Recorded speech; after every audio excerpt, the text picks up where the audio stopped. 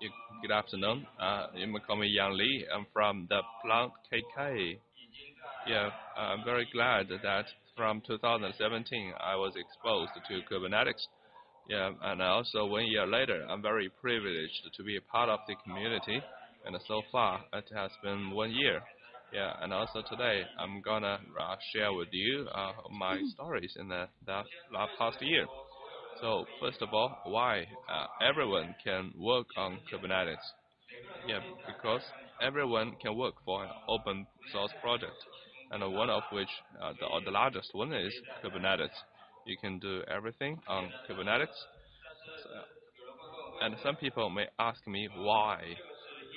Yeah, this is the author from ESLint. This is the story of the Twitter.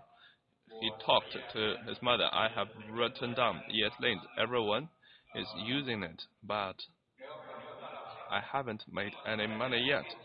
So from the tweet, there are so many replies from their views. So the author wrapped up by himself. If we want to be the maintainer of the open project, so there are many fragmented feedback.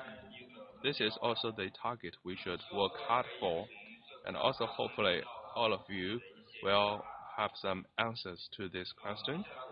And now I will start the sharing of my journey. In 2017, in the middle of 2017, I submitted to Dashboard Project the Chinese translation. It's a relatively simple contribution. I think everyone may start from such a deed. I am also appealed by Kubernetes values. I'm really touched by such an article.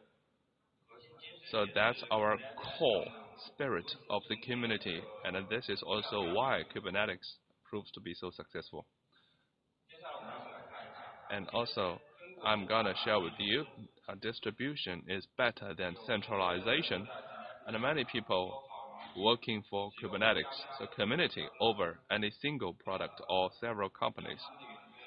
It's not only about the steps of limited numbers of companies, and also community is more than product or companies. Community matters. Yeah, the stakeholders may be dynamic.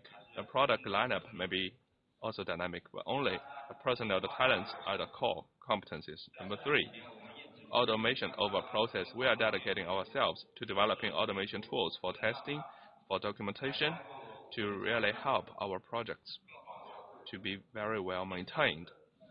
Number 4, this is a community of inclusion. We welcome everyone to be on board. And last but not least, Kubernetes is already quite sophisticated, but there is still a long way to go. So your participation and contribution is highly welcomed.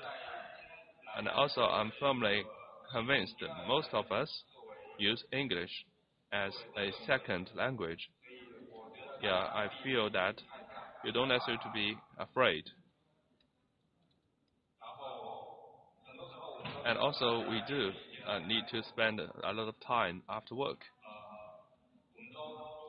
And we are living in different places of the planet. We may meet people at different time zones. But you may make a choice. You can work as different roles. You may work as a designer.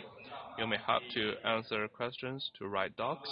You may also have to teach a course. Yeah, you may have your own ways of contribution and commitment. Of course, you will have a lot of funds.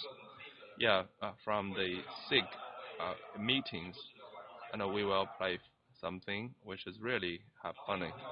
You may meet friends, and also from many of the SIG working groups are your opportunities of engagement. Your contribution can be also very well connected to your job. Yeah, at the end of the day, you really can make a lot of good friends. And also you need to remember that self-care is really number 1. That's from Benjamin Elder, who shared his experience also on Twitter. I believe his takes will help all of us. There are some additional tips. So in community repo, we do have a lot of docs. We also have a lot of videos on YouTube. You are welcome to ask questions because we are at the leveling playing field. You are welcome to join our SIG meeting as well as SIG contributor meetings on the next afternoon, where we have an intro session. Looking forward to your joining to us, and also please stay tuned with me from